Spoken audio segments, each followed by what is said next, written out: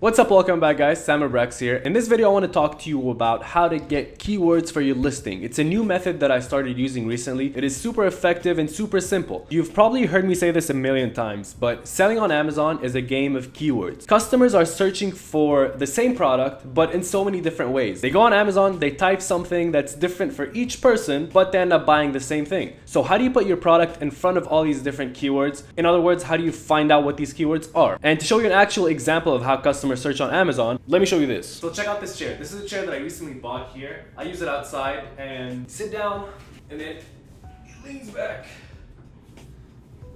So what I want to show you is if I wanted to buy this chair, what would I type on Amazon? I also got my friends, my roommates, people I'm living with here in the house to do the same so that we all compare what each person typed. And if you guys can do the same thing at the same time, if you were to buy this chair, write down in the comment section below what you would search on Amazon, and then we can see how different people think. So do it now before I show you what I actually typed in and searched. Put it in the comment section below. To demonstrate this, I got my friends with me.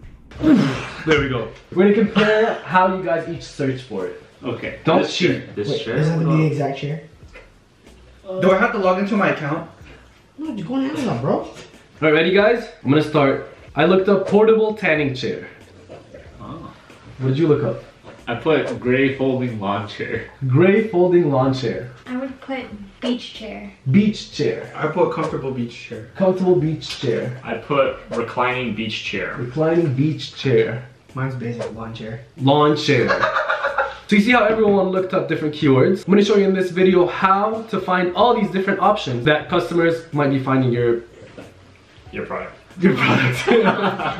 Alright, you get the idea. So now let me show you how I actually find these keywords. But first, congrats to the giveaway winner. Contact me on Facebook to set it up. And if you want to win the next one, I give you guys a chance to win a 1-hour free call with me. All you have to do is click the thumbs up on this video, leave a comment saying that you want to win, and subscribe and click on the bell. And that's it. I'll choose someone randomly in the next one. And let me actually update you guys on my Amazon progress. I think you saw me launch this product back in December. It was the whole brand new brand series that I did on this channel. So the past 30 days have been pretty good, honestly. As you can see, it's 16 point something $1,000 in the past 30 days. Let me refresh it in front of you. A few weird things happening in the past few days, not too sure what's going on, but I've been testing a few different things. Things have been going pretty well, honestly. I'm pretty happy with this product. I'm going to launch a variation soon. I'm going to launch a few other products in that brand soon. And I'm going to be sharing a lot more about the branding, the Shopify, the Facebook ads, and all that stuff, the outside of Amazon stuff. So if you want to see that, make sure to subscribe to the channel and follow along. Also, if you don't follow me on Instagram, here's an update for you guys. I moved to Los Angeles for a couple of months. I'm basically just escaping the snow from Montreal. I'll be here for a while. I did a meetup with Matt Loberstein a few weeks ago. If you want to join the next one at the beginning of April, we're doing another meetup. So make sure you're in the Facebook group or you follow me on Instagram and you'll hear about the announcement. And I just got back from Vancouver for the Ecom Hub Summit, which you've seen me talk about in previous videos. There's going to be a lot of content coming from that weekend. So again, make sure to subscribe to see all that stuff.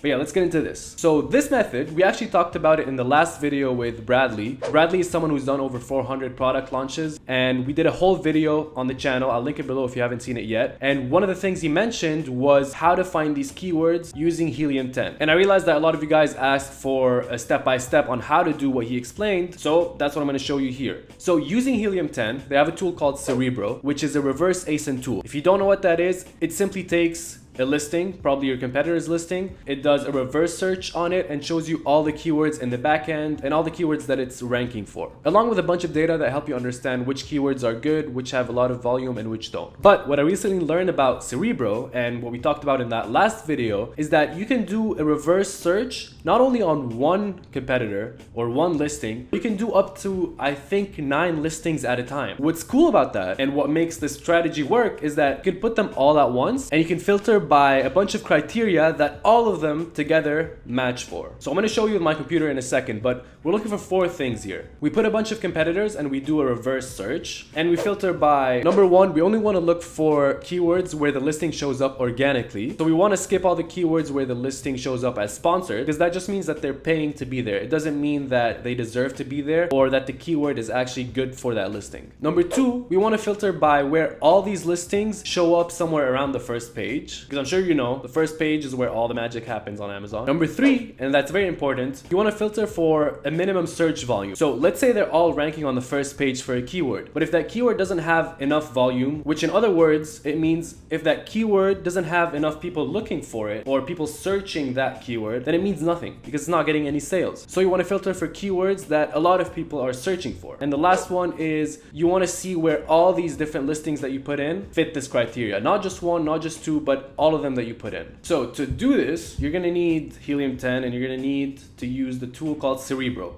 They have a bunch of tools, but Cerebro is what we need for this one. And if you want to try helium-10 and follow along, or if you don't have it yet, I actually talked to them and got you guys a 7-day free trial. All you have to do is use the link in the description below and put code BRAX50. You'll get 7 days free and 50% off the first month. It is an affiliate link, so if you use it, I get a bonus. So if you do use it, thank you. So like I said, we need to get a bunch of listings, your best competitors. You want to see where your best competitors are ranking and find all these keywords that they're ranking for. So how do you choose your best competitors? Let me first search the keyword that I looked up when we did that example at the beginning. It was something like portable chair for tanning. I want to see first if that keyword is actually a good keyword. A good keyword meaning one that has all the listings that are doing well. So looking at the market, it seems like the revenue is different a lot between all the listings. So maybe like look, it goes from 40 to 10 to 1 back to 72 back to 19. So let me find a better keyword. I mean, obviously probably not many people are searching this exact keyword. So to do this, we're gonna use actually magnet. I open it right here. You could probably estimate a better keyword,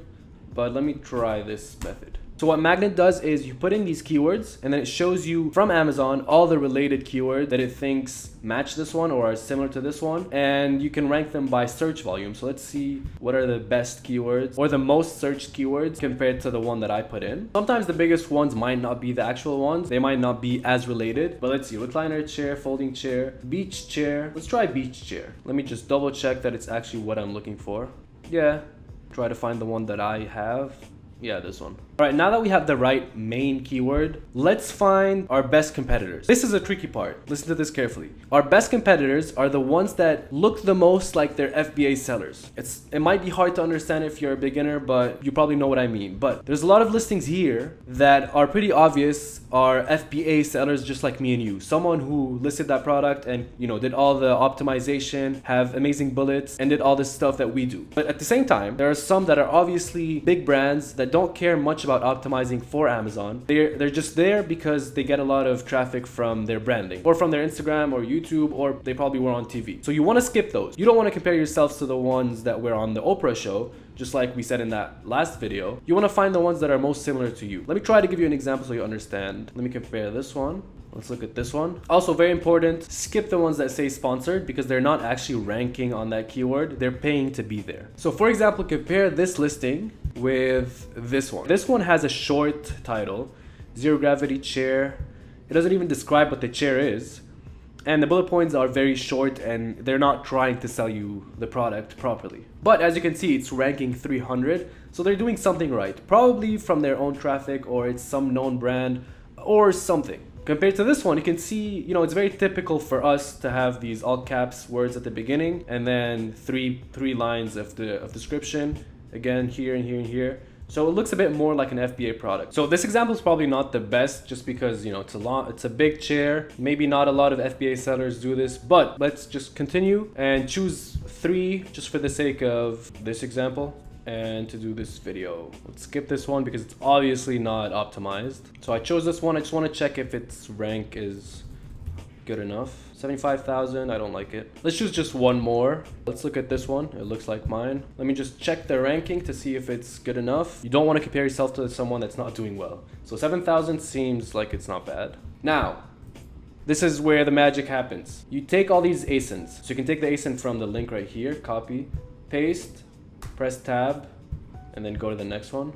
Now that we have them all, get keywords. You click on that and it's going to get you all the keywords that all of these are ranking for. So as you can see, there's 4,957 keywords. We don't want to use them all. We want to filter down to the criteria that I told you about. So what was the first thing that I mentioned? It was we want to look for only the organic keywords. I don't want to see where they're paying to be. I want to see where they're organically ranking because that's where they're getting their sales. That was number 1. Number 2, Number two, I want to see where they're all somewhere around the first page. Now, you can do that by looking at the ranking or by looking at the competitor rank average. What this does is it averages all the rankings of all these competitors right here, all the listings that you put. And the ranking is the exact position of where the listing is. So rank number 9 means that it's on position number 9. It doesn't mean page 9, it just means position 9. So 1, 2, 3, it's probably on the first page. So competitor ranking average between 1 and 20, I've seen Bradley do that.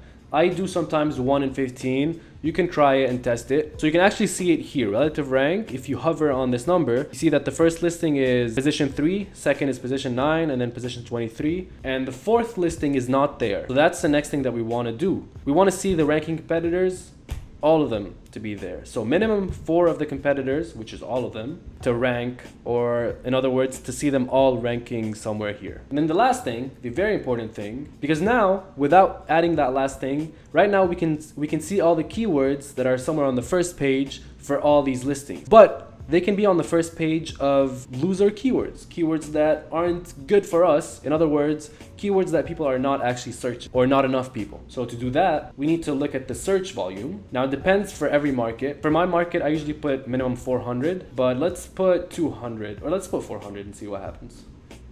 So search volume, minimum 400. Now let's apply. So look at 4,000 keywords right here, or 5,000 almost. All right, this is why I said let's try 400. Let's try 200. All right, I'm gonna change this to 2 instead of 4, just because this might not be the best product or the best competitors that I chose. But you know, in your market, it'll be a lot easier because you already did the research on what's a good market. So let's look at 150 here. There we go. So it went from 5,000 to 16. So what we're seeing here is competitor ranking average is between 1 and 20. So the average here is 9, which means that if you look here, you have 1 position 7, 1 position 11, and 1 position 12. And the search volume is 1,000. So portable beach chair is a very good keyword because all these competitors are ranking there. They're all on page 1, and there's a lot of people searching for it. So now what you can actually do is take all these keywords, you can export them here, take them to Excel, and then you can use them in a lot of areas. Because according to the filters, these are the keywords where your competitors are ranking, somewhere around page 1. And there are the keywords that a lot of people are searching for. And if your competitors are doing well, which you have to choose competitors that are actually doing well, if they're doing well, then that means being on that page is pretty important. And you want to be on that page too. So you can use these keywords when you're doing your initial keyword research to put in your listing and in your backend and in your bullet points and description, all that stuff. Or you can just target these in your PPC campaigns. You can do a lot with these keywords. I'll just add that if it's for your listing research, I would do a bit more because, you know, 16 keywords might not be enough, obviously, for your bullet points. I would do a bit more, but these would be my winning keywords. These are the keywords that I want to track and see where my listing is compared to everyone else. And yeah, that's what I did recently, and now I'm tracking them for my own listing. I'm on page 1 for a lot of them, but now I have my eye on the ones where I'm not on page 1 and I'm going after them. All right, guys, so try it out. Get your best keywords. Make sure you have that list and you know exactly which keywords you want to target. Let me know how it goes and let me know if it works for you. Obviously, you might need to change a few numbers here and there, but try it out. Again, if you want to try Helium 10, there's a link in the description below that gives you 7 days free and 50% off. If you want me to do more tutorials like this, please let me know. I haven't done one of those in a while. So if you do, let me know in the comments and click the thumbs up if you like this video, please. And if you want to see the next videos, subscribe and click on the bell to get notified when I post. Again, to see the full video with Bradley, I'll link it in the description below. It's in the Facebook group. Or click right here and you can go watch it right now on YouTube. It was the last video that I posted. We talked all about ranking, this method and other methods. So click right here to go watch it and I'll see you there. Peace. One mistake that sellers make is they'll look at who's the top selling one in the niche. And then they're like, let me copy all their keywords. Here's the danger in that when you just base it off of one ASIN.